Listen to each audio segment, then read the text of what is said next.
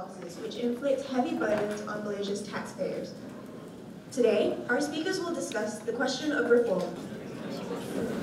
Spending and planning in public policy areas such as housing, transport, education and health all provide opportunities for the government to show either a more interventionist or more market-led approach.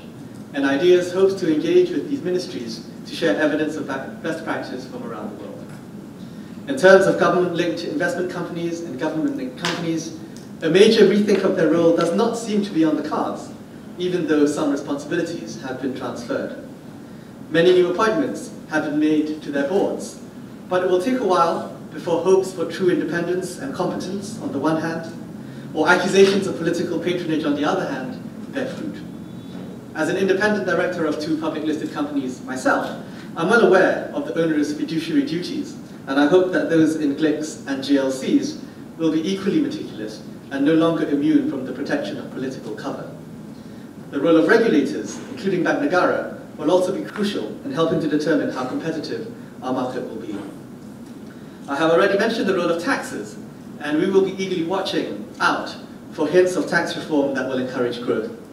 On trade and foreign investment, while the position on China seems quite clear and quite well regarded, the position on the CPTPP seems less clear, though we think it will be beneficial to trade overall. So currently, Malaysia ranks 65th out of 159 countries in Fraser Institute's Economic Freedom of the World Index. But soundings suggest this may drop considerably in the next edition, which is being released soon, with Hong Kong and Singapore taking the top 2 spots as usual. However, we are a relatively healthy 23rd out of 137 countries in the World Economic Forum's World Competitiveness Index, so watch this space next year. Ladies and gentlemen, hopefully some of the facts and statistics I have mentioned will enable progress to be tracked in future editions of this speech, for it is the purpose of this Liberalism Conference to provide insight into how the country is performing on these 4 principles. I began with a quote from our first Yang di-Pertuan Agong, stressing his profound belief in our constitutional democracy. Indeed, it is when all of our institutions and citizens come together with a common confidence in our supreme document that our potential can be unlocked.